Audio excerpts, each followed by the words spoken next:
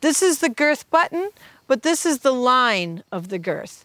What's so important about this area on a horse is that this helps them negotiate their movement together. Like fish or birds, the way that they flow together in fast movement. This is going to help a horse bend around my space. See, I'm tall and vertical and she's long and horizontal. And so by activating this button as I ask her to come around, I'm going to help her to make that circle